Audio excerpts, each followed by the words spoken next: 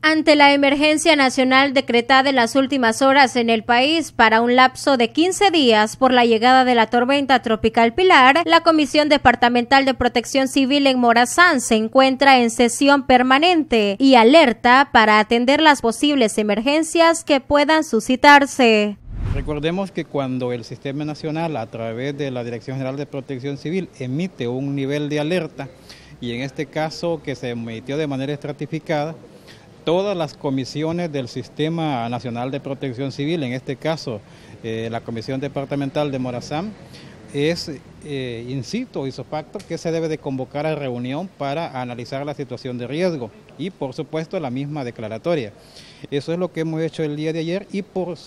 consiguiente también uno de los acuerdos es que la comisión deberá declararse en sesión permanente y estar reuniéndose de manera periódica para ir evaluando la situación.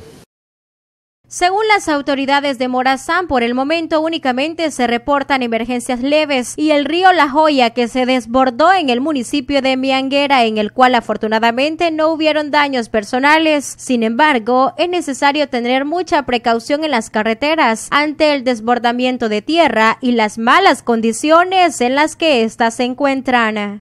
De momento, hasta lo que llevamos de las últimas 48 horas, no tenemos emergencias graves, es decir, donde ha habido personas afectadas o bienes esenciales, más son algunos pequeños derrumbes o desprendimientos que hay, sobre todo en la zona de Arambala y Huateca, Torola también que tenemos algunos desprendimientos,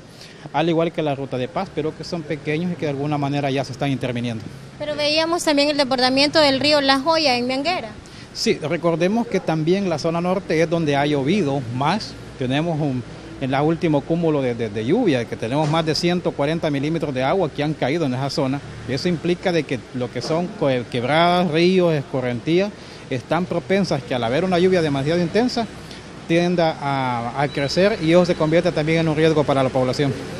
A nivel nacional hay 100 albergues preequipados, entre ellos 7 corresponden a Morazan, los cuales cumplen con los requisitos establecidos para que en caso de ser necesario, las familias que deban ser evacuadas sean resguardadas en diferentes municipios del departamento.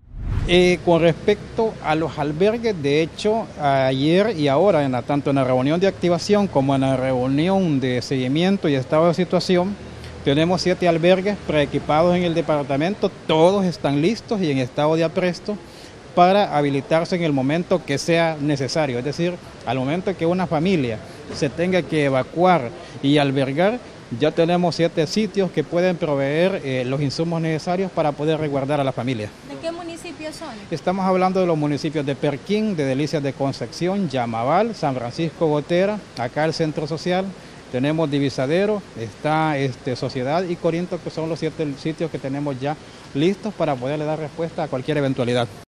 De acuerdo a lo informado por la Dirección General del Observatorio Ambiental del Ministerio de Medio Ambiente, en las próximas horas aumentarán las lluvias, ante lo que la Comisión Departamental de Protección Civil en Morazan está alerta por cualquier emergencia que pueda presentarse. Con imágenes de Herbert Claros, para Sol TV Noticias, informó Yasmin Ramos.